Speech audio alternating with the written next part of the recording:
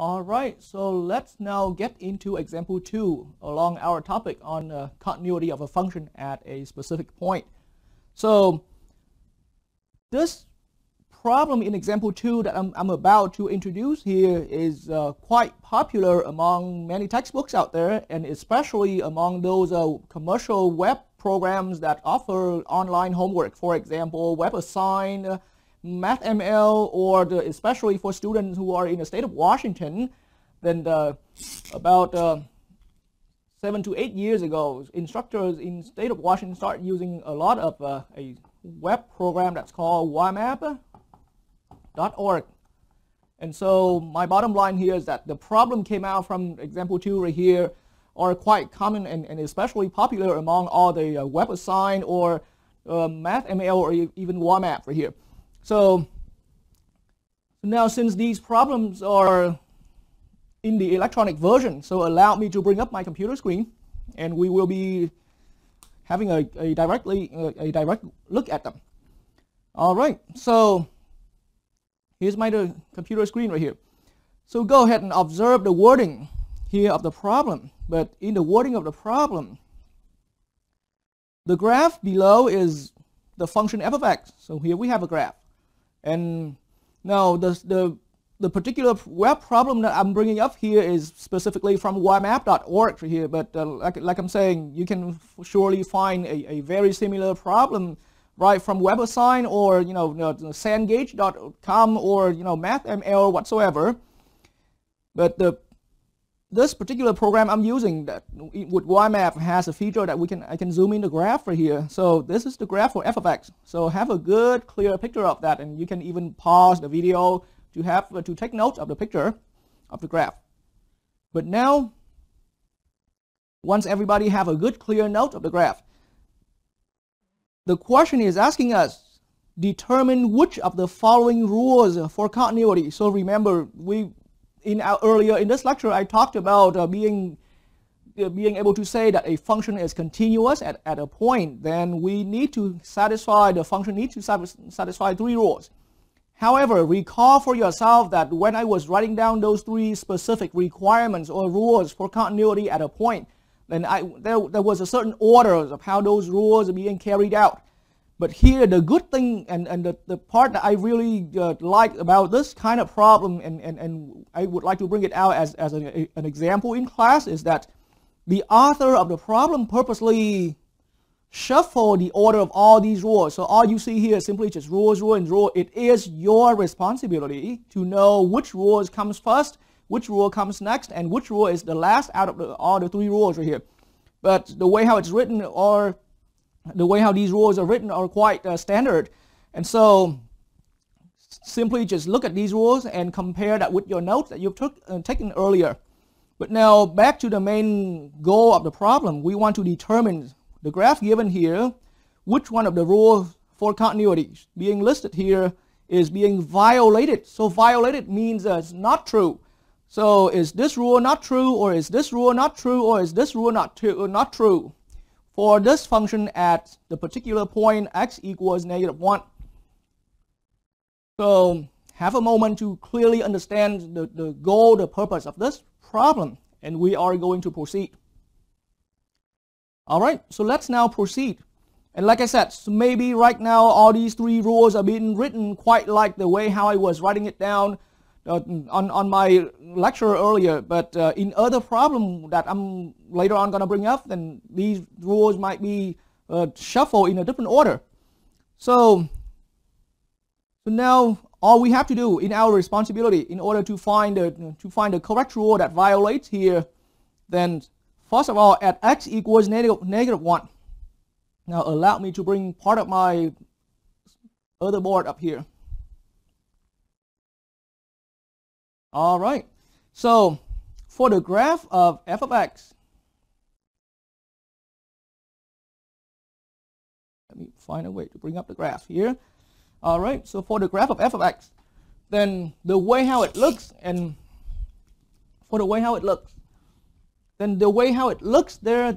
f of -1 has a value. And you can see that back on your point right here, this solid dot on the piece of graph, even though the graph itself is a piecewise function, but when x equals -1, we do have a solid point. So that means f of -1 is defined. I don't even need to worry about what the output value is, but now I can guarantee that f of -1 is defined. So that means back in our understanding, let me put the graphs away, then the rule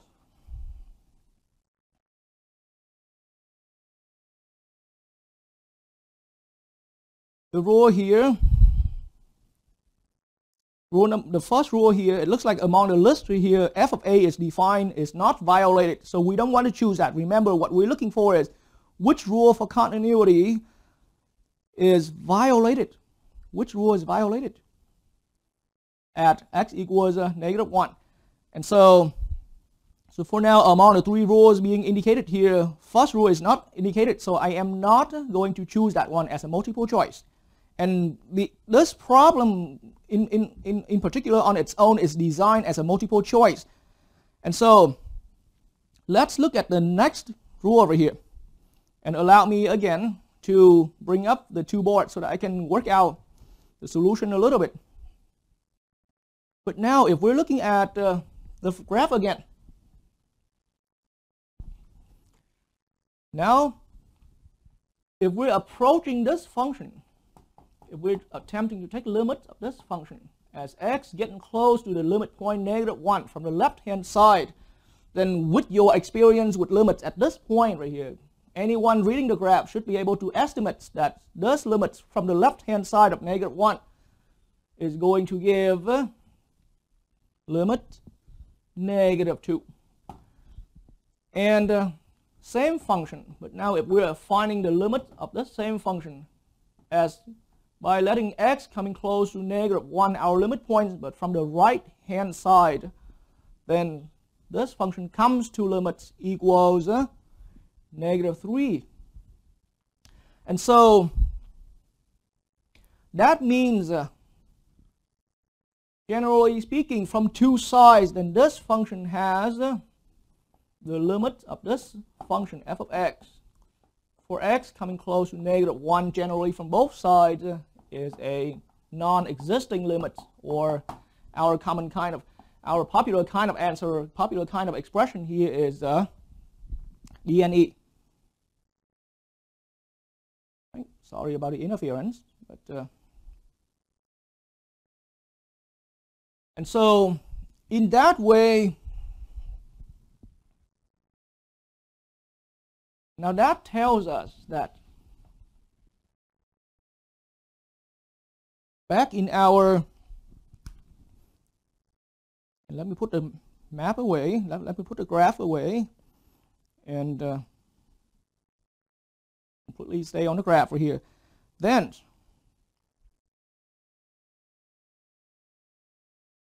this requirement here fails.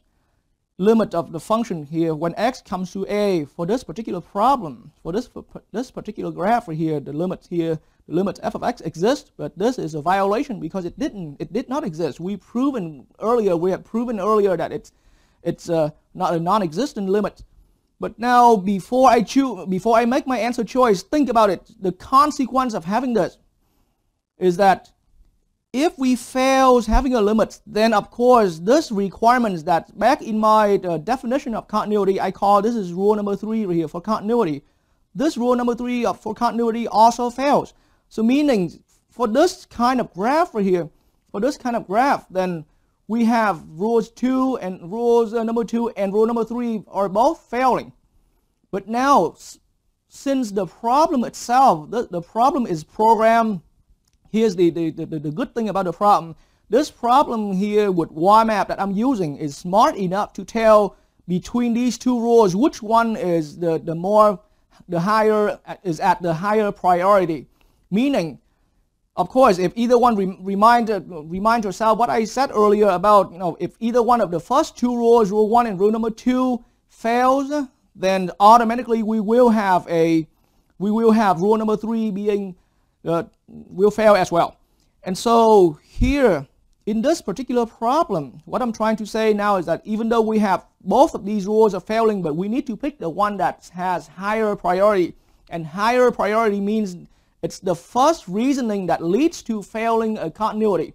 And so that means among these two, that choice in the middle, the limit doesn't exist, is higher priority compared to this, because this bottom one right here is simply a consequence. This bottom rule fails simply as a consequence of this middle rule fails right here. And so in that way, that's how we can tell the correct answer. And so allow me to bring up the actual answer for that. And yes, the rule that's being violated here, limits exist, but it does not, as I proved earlier. And so let's bring ourselves into another one. And let's bring ourselves into a different graph right here. All right, so in a graph like this, and in the same example, we still stay in the same example, example 2. Then let's call that for your own. If anyone taking notes, you can go ahead and call this problem example 2, but part B. So pretty much the same problem, except for we switch to a different function f of x. And it has a completely different graph. So it's a different function. And so if you look at the list of the rules for continuity, this time it's really emphasized what I said earlier about, you know, the usefulness thing about this. The problem is that it purposely wants you to be able to find among all these three rules which one has higher priority and which one is the last one in terms of priority. And so same goal of the problem. We want to determine which one of the following rules for continuity is violated at x equals 2. Okay, so the point that we want to consider here is x equals 2. So now f is being defined, or the function exists. I mean the limit of the function exists, or the three limit. I mean the limit equals to the function value at the point. Which one of these is being violated? And so now let's bring up the graph a little closer. And I am going to bring up that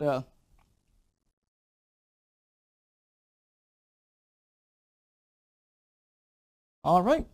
So for example 2 part B here, once again, we want to find out, can we substitute x equals 2 into the function?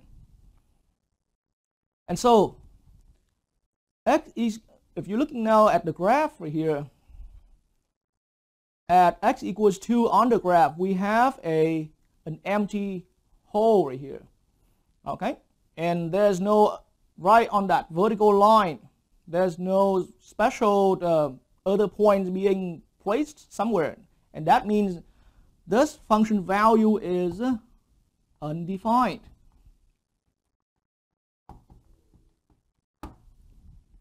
So that function value is undefined. And so having that function value being undefined, now let's look back at the entire graph here in general.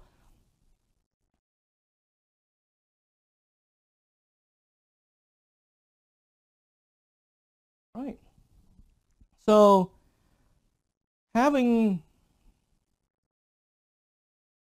this statement here, this rule being violated, because the rule itself is we need f of a's to be defined, but now what the violation here is that it's undefined, as we just found out.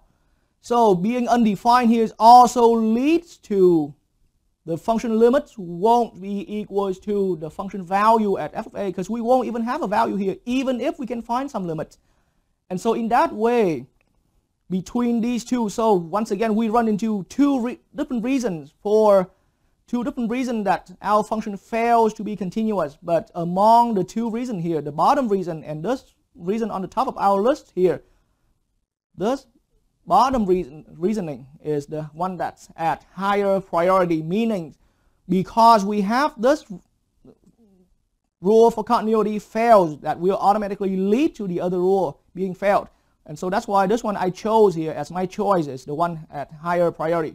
And once again, this is how YMAP is going to agree with that. And also I'm sure that if you run into the same problem, the similar problem with WebAssign or the MathML or any other commercial online web assignments right there, then it should be behaving the same way of how the problem is giving you the correct answer. All right, so that's how we're done with example 2, part B. Let me bring everybody into another problem in the same example 2 right here. So let's look at the different graph. So the graph we have this time. All right. So here we have a graph.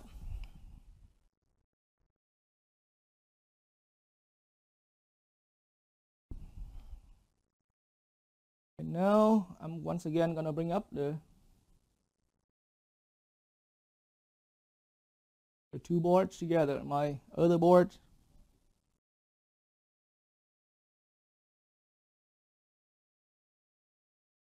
All right, so the way how my graph looks, then you can see that when x, and we could call this part C of our example right here, but the function value at 2.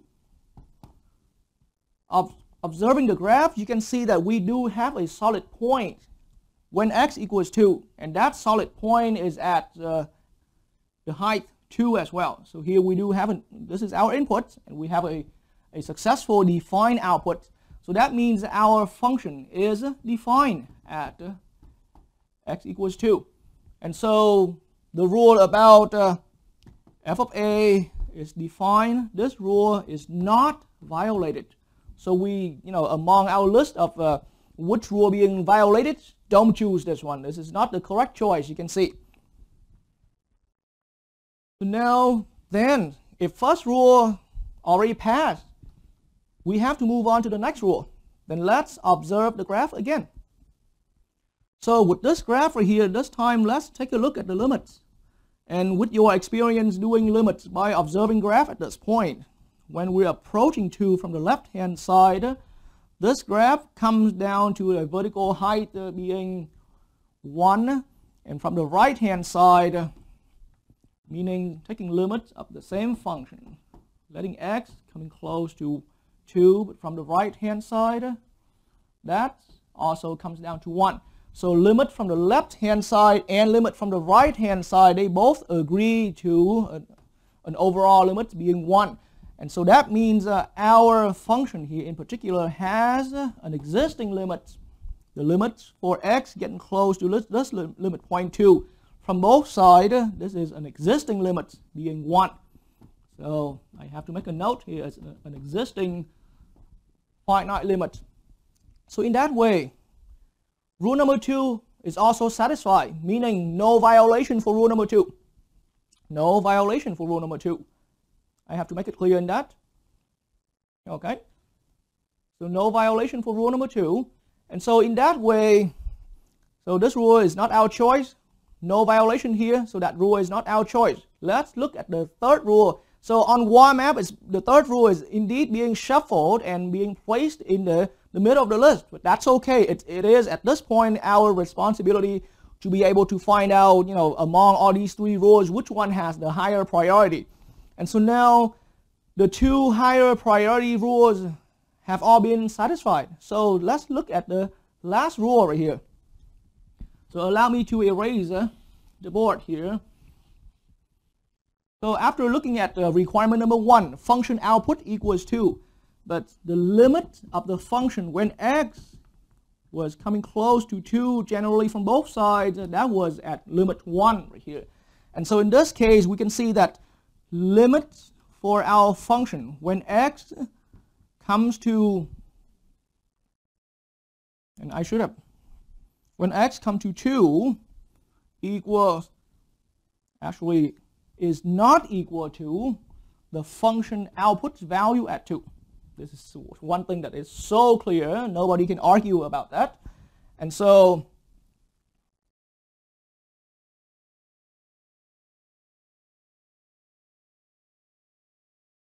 now let me get back completely on the computer screen here.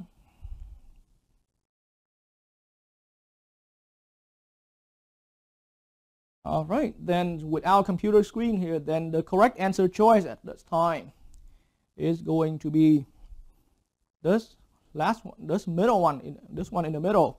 See, the statement says the rule says we need the function limits of the function as x comes to that limit point equals to the function output value at a. But it was a violation in our case here, and this is the only violation for among all the three rules right there. And so that's how we made our choice for that, and that's the correct answer.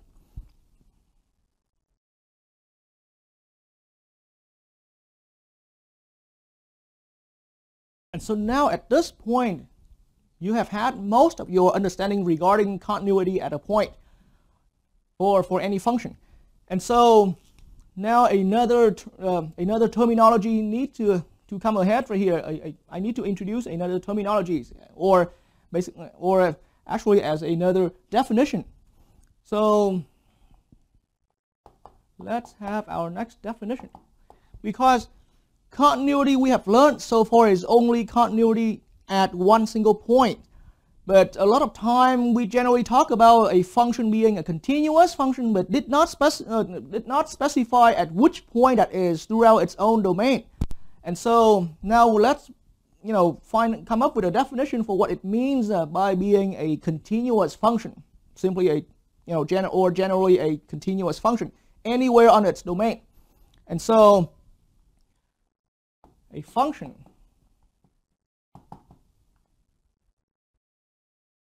f of x is said to be, and in my red ink, said to be continuous. And of course, when we're saying continuous, we're looking at in its domain, any function, and at this point in your learning, you must know what the domain of a function is. And so a function f of x is said to be continuous, of course, in its domain, if f of x is continuous at every x value in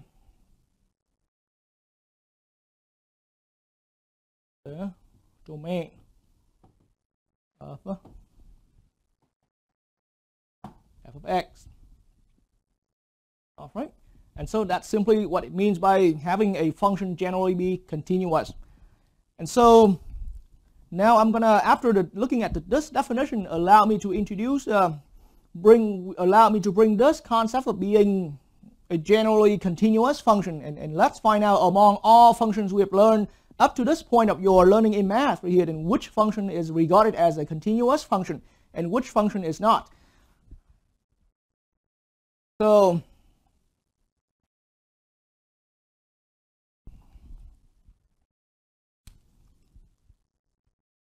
at this point in your learning in mathematics, you have seen polynomials.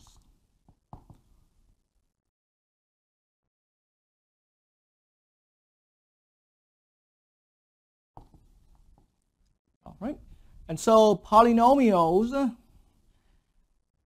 and then you have seen rational function, or for short I call them the rationals. Let me readjust my writing here. Polynomials, rationals. You have seen functions that involve roots.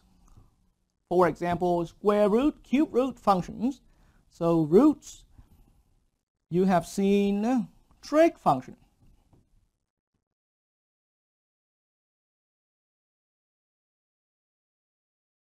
Okay.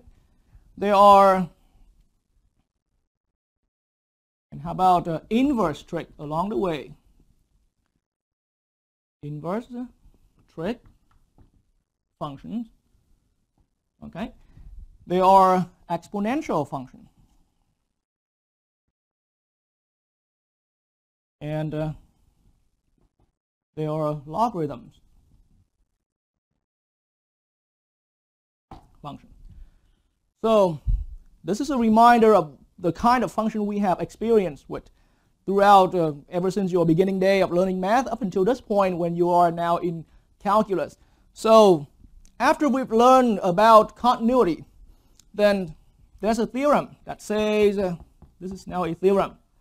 It's a truth being guaranteed. A theorem is something that guarantees a truth and being proven. We don't need to see the proof here along any of these lectures, but in some other supplementary videos, then I'm going to have proof for these. But in this theorem, I'm going to start out by saying any one of these, right? Any one of these functions. So those are the polynomials, the rationals, the roots function, the trig function, and including the inverse trigs, the exponential functions, and the logarithms right here.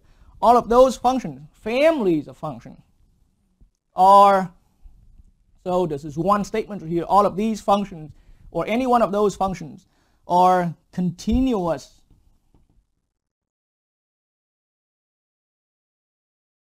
function, right, on its domain. I should have said this is continuous on its domain. And that is our definition. I mean, it's a theorem that can guarantee the truth as seen here